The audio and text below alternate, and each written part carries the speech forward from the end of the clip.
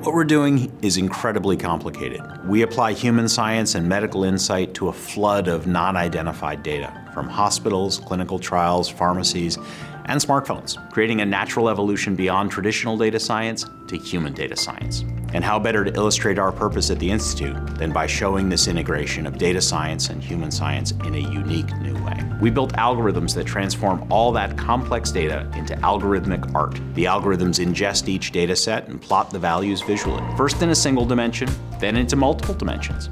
And the complexity of the final shape, the magnitude of the peaks and valleys, reflects the robustness of the data itself. And the deeper we go, the more we realize how much more there is to learn. By taking a step back, looking from a high level, we see all the complexity, all the nuance, and we see that repeated each time we zoom in.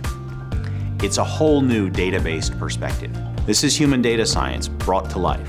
Algorithmic art reminds us human data science is not just data and analytics. It's beautiful, it's an art form, and it's deeply human.